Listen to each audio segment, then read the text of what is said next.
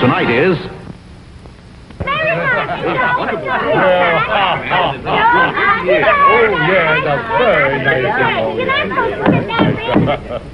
Dear relatives and friends, inasmuch as I have heard various and nefarious rumors that my dear wife and my sweet sister-in-law Sue, that we have been drumsticking and ham-hocking to excess at your various homes over the holidays, I hereby retaliate by inviting all 36 of you to our house 1 year from today for a big turkey and ham dinner on Thanksgiving. He's a jolly good fellow, for he's a jolly good fellow, for he's a jolly good fellow, which nobody can deny. Montgomery, why in the world did you issue an invitation like that? Look, a year from now, they will have forgotten the whole invitation. We haven't got the money to feed 36 relatives. Why, you big blabbermouth, you never should have had that second glass of clam juice. Which nobody can deny.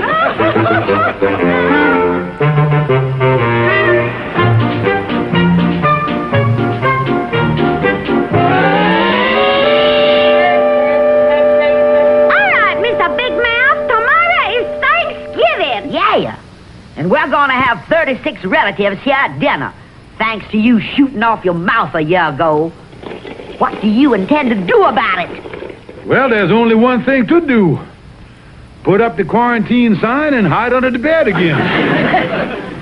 I know they're going to be hungry, but I don't think even they will wade through the bubonic plague to get to the giblets.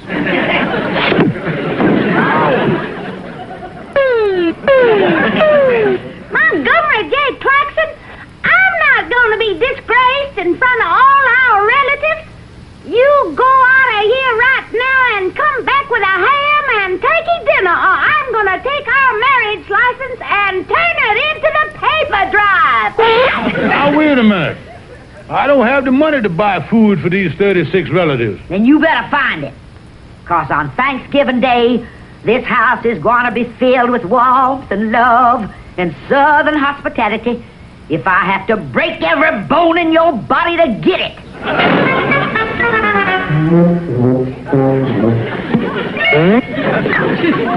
Well, I'll do the best I can. But as General Lee said at Gettysburg, I've had better days than this. I need at least $50 for the dinner. And after all, there's that old proverb, what good is a friend if you can't jip him? Come in, it's open. Hi, Calvin. What are you doing up here anyway, Colonel? 'Cause I'm worried about you spending this gala Thanksgiving holiday season alone. You know, it made me sad. It did, huh? Oh, yeah, Calvin. Me and Maggie, Belle, and Sister Sue was talking about you only this morning.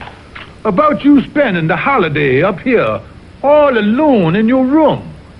Well, come to think of it, it does get lonely now and then. Sometimes I regret setting those rat traps. But what are you driving at, Colonel? What am I driving at, Calvin? I'm inviting you up to my place for Thanksgiving dinner with all the gracious Klaxon clan. Well, now, wait a minute, Colonel. Well, how much is the price?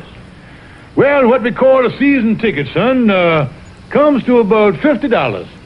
I'd like to come, but all I got is $3.25.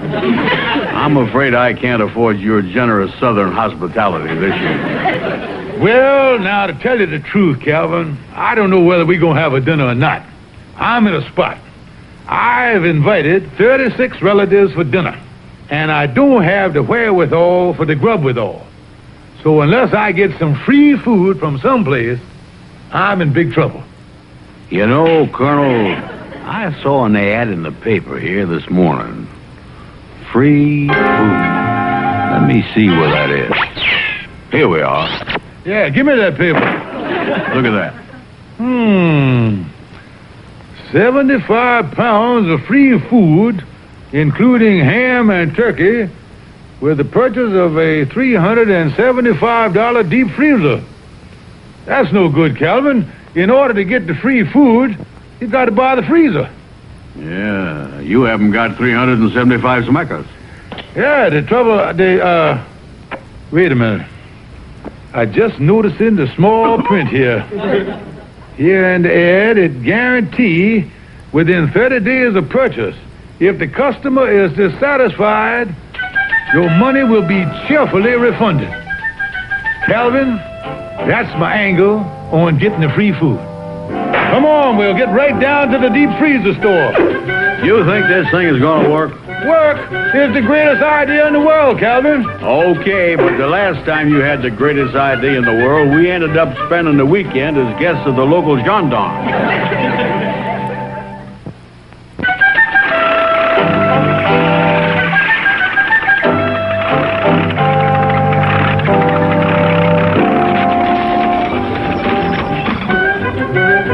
Well, here's the store, Calvin. Yeah.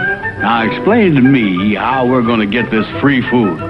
Now, look, Calvin. I give the fella this no-good check here for $375. We take the freezer home, and we takes the food out of it. Then we brings the freezer back to the store and get our money back before the man has a chance to put this check in the bank. Now, if that's not a great scheme, I'll eat my hat. Yeah, well, you better get out to bicarbonate. I think you're going to be nibbling on your fedora before this is over. Oh, here comes the fella now. Watch the old colonel go into action here, boy. May I help you, sir? Indeed you may, sir. I am Colonel Montgomery J. Klaxon of the Nashville Klaxons, Colonel ex officio of the Breckenridge County Zouaves. That's all him. I'm just plain Calvin Burnside. Well, how do you do, both of you? Yes, mister. We would like to buy one of those deep freezers like you've got advertised in the newspaper here.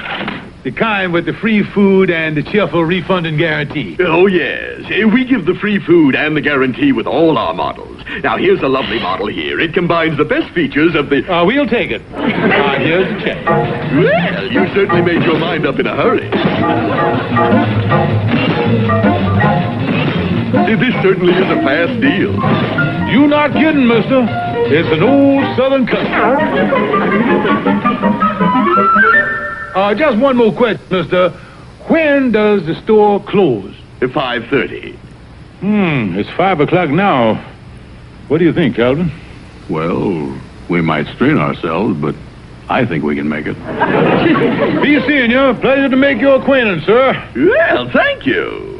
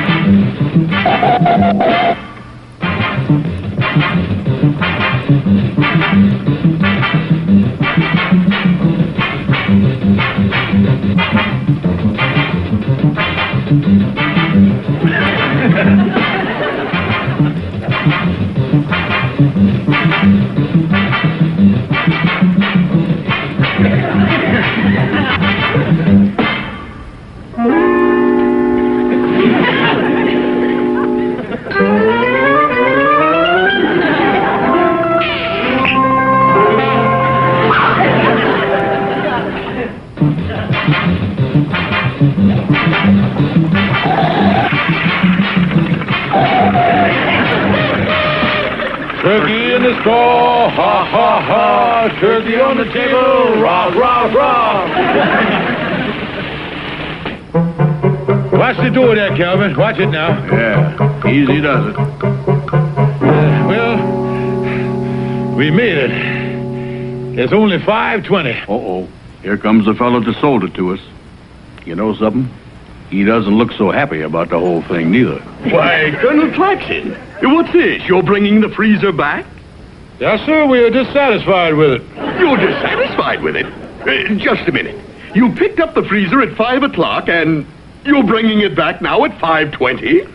Yeah, we'd have been here sooner, only we got caught in traffic. Look, mister, we want our money back. We are dissatisfied with the freezer. Just a minute. Let me see. You didn't bring the food back. We weren't dissatisfied with that. No, that makes us very happy. Look, mister, we're dissatisfied with the freezer. Now, will you please stop shouting at us and kindly refund our money? I am not giving you your money till you bring back the food.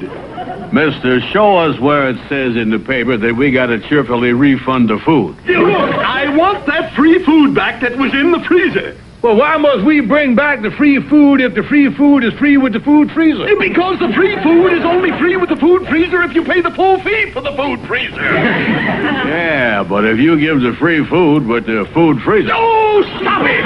Please, look, I want my food back. Now, wait a minute here, sir. It's not your food. It's our food. You gave us free food. It was an inducement for us to buy the freezer. That's the way you run your business. Oh, see here, this is ridiculous. You've got to give me that free food. My dear sir, we are not in business to give away free food. No, the Colonel's right.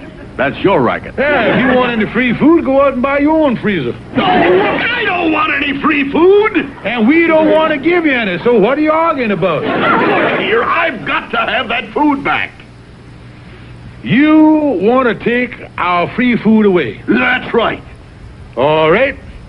Well, now let's analyze what you're doing here. You want to take something away from us that is free. Free like the air we breathe. Like the liberties we enjoy.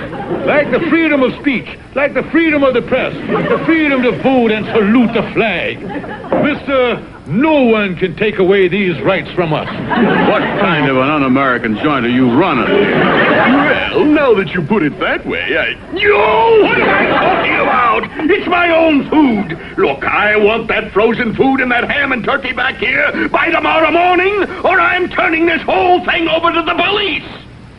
You mean that you would bring the police into a thing like this? I certainly would. Well, that's all I want to know.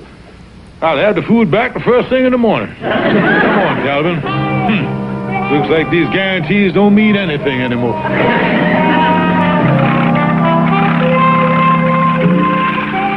What you gonna do now, Colonel? Only one thing I can do, Calvin. I'll wait till Maggie, Belle, and the sister get to sleep tonight, and then I'll take the food out of the icebox.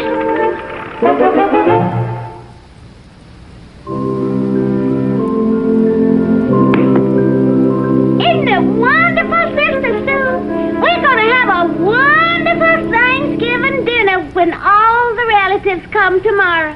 That big ham and that beautiful turkey. Yeah, we must be careful that between now and in the morning some sneak thief don't come up here and clean out the icebox. Well, if they're going to make off with our ham and turkey, they're going to have to climb another 2 flights of stairs. Well, of course, if the people, what was that? Montgomery, our icebox wasn't big enough to hold all that food. So Mrs. Conway on the top floor volunteered to keep the frozen food and the ham and the turkey upstairs in her icebox. Yeah. And I don't think any sneak thief's gonna bother it up there, 'cause Mrs. Conway's husband is a police sergeant. Excuse me, I think I'll go out in the kitchen and sharpen up the carving knife. Why do you want to do that? The dinner isn't till tomorrow. I know. But first thing in the morning, I may have an appointment to cut my throat. Oh,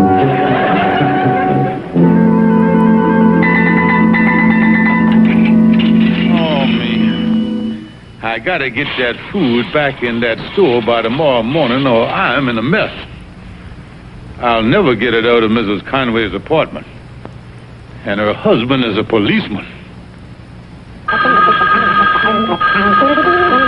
Hello, Oliver Wendell Clark speaking. Hello, Oliver. Am I disturbing you? No, you're not disturbing me. I was just watching television. Do you know they actually have people on there talking like animals? It is completely unbelievable. I'm sure it is, but I'm in a mess, Oliver. I gypped a fella out of a ham and turkey and a whole lot of frozen food. Now, he says if I don't bring it back, he's going to make trouble for me. Well, only one thing to do. Take it back. I can't.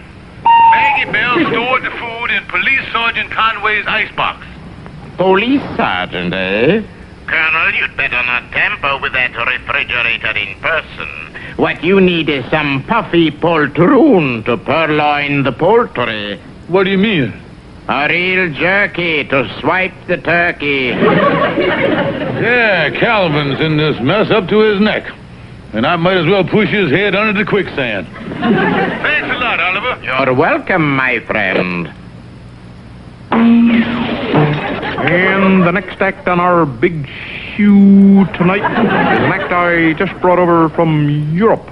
Let's really hurt for 'em, big folks. Fifi the poodle and our performing people. How does he get away with that stuff?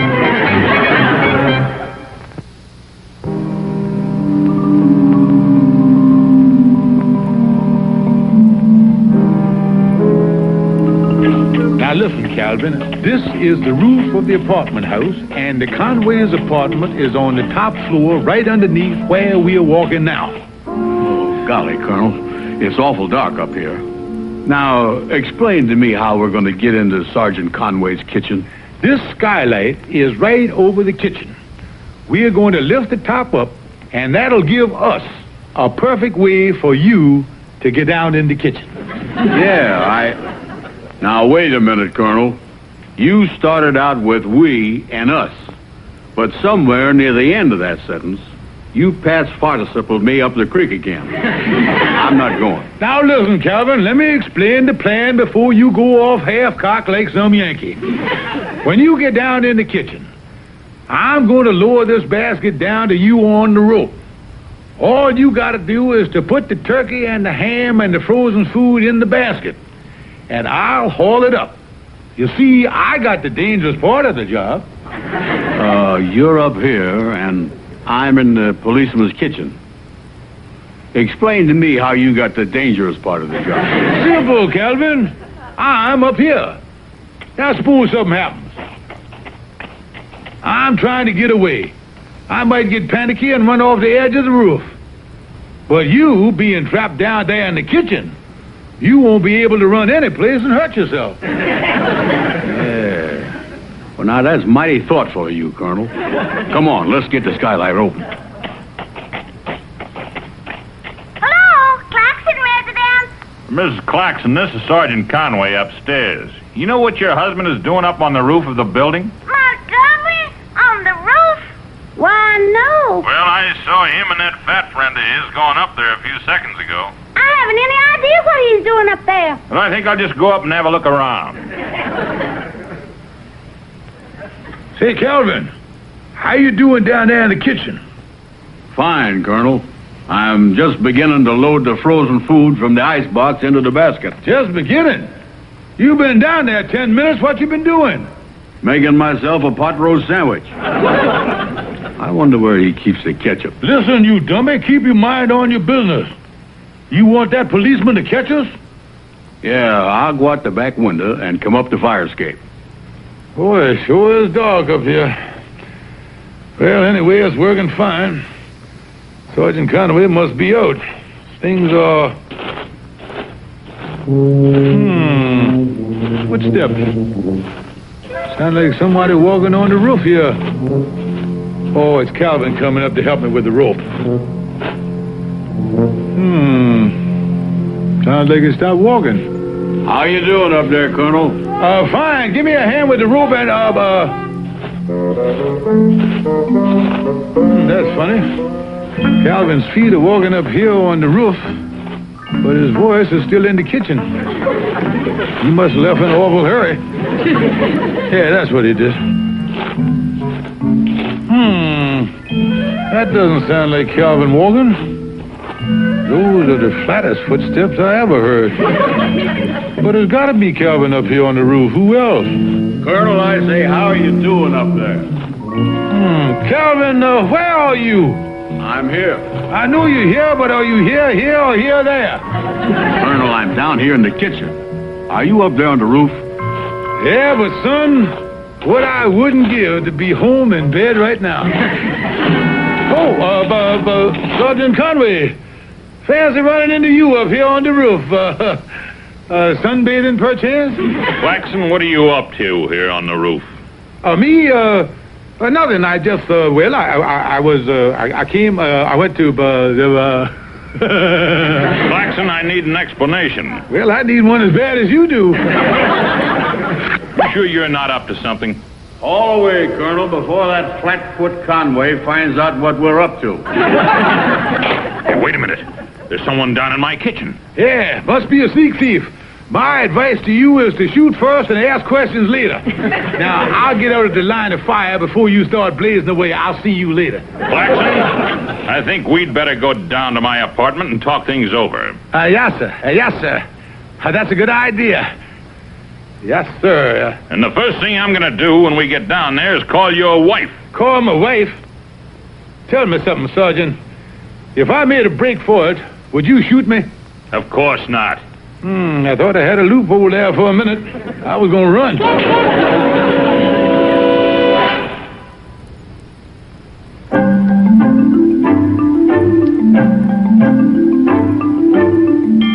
That's the whole story, Myrtle.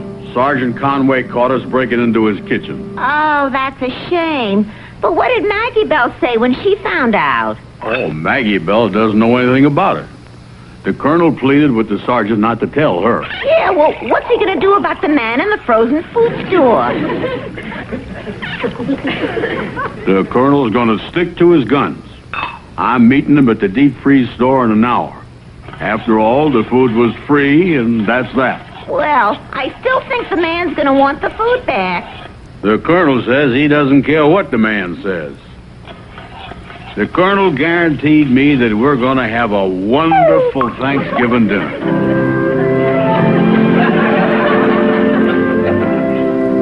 Have another slice of ham. Didn't I tell you, Calvin, we'd have a lovely dinner on Thanksgiving? I like the dinner all right, but the judge says we're going to have to spend 5 more days in this iron deep freeze.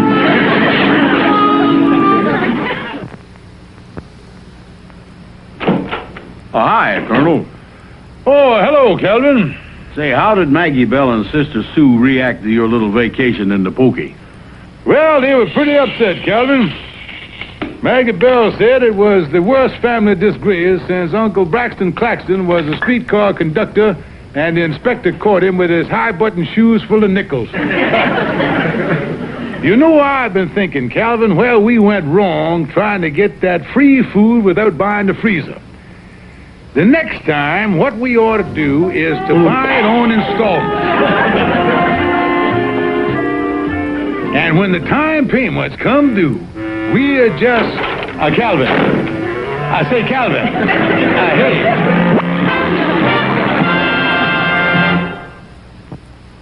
Calvin and the Colonel was brought to you by...